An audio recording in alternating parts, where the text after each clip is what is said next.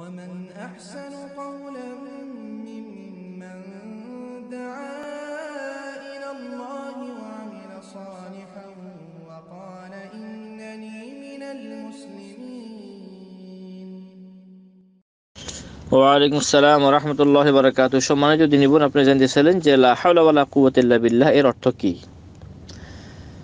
এই বিষয়ের হাদিসটি সহিহ বুখারীর 4205, সহিহ মুসলিমের 2706 নম্বর হাদিসের মধ্যে বর্ণনা করা হয়েছে। হাদিসটি আবু মুসা আশআরী রাদিয়াল্লাহু তাআলা থেকে, আন্না রাসূলুল্লাহ সাল্লাল্লাহু আলাইহি ওয়াসাল্লাম ক্বালা লাহু ইয়া আব্দুল্লাহ ইবনে কায়েস কুলতু লাব্বাইকা ইয়া রাসূলুল্লাহ।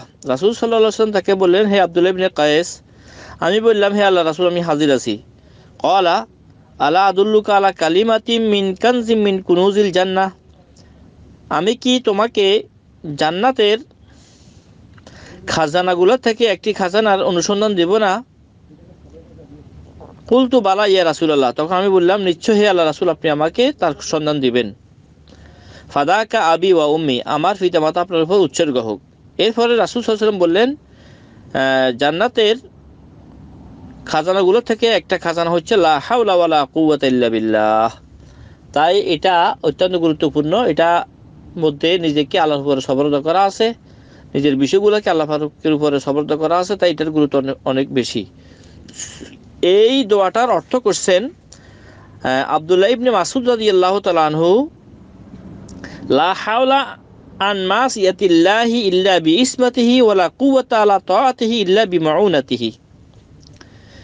ইমাম নববী তার সহিহ মুসলিমের ব্যাখ্যা গ্রন্থের 13 নম্বর খণ্ডের 26 নম্বর পৃষ্ঠাতে উল্লেখ করছেন। এই অর্থ হচ্ছে যে লা হাওলা আন মাসিয়াতিল্লাহি ইল্লা বিইসমাতিহি, আল্লাহর নাফরমানি থেকে বাঁচার তৌফিক একমাত্র আল্লাহ তাবারaka ওয়া তাআলার মাধ্যমে হয়ে থাকে। অর্থাৎ গুনাহ থেকে বাঁচার শক্তি একমাত্র আল্লাহ তাবারaka ওয়া তাআলার পক্ষ থেকে হয়ে থাকে।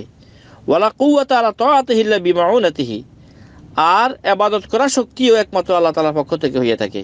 অর্থাৎ এখানে সারাংশ দোয়ার অর্থটা হচ্ছে লা হাওলা ওয়া লা কুওয়াতা ইল্লা বিল্লাহ, যে গুনাহ থেকে বাঁচার তৌফিক আল্লাহ তাআলা দেন এবং ইবাদত করার শক্তিও আল্লাহ তাবারaka ওয়া তাআলাই দেন।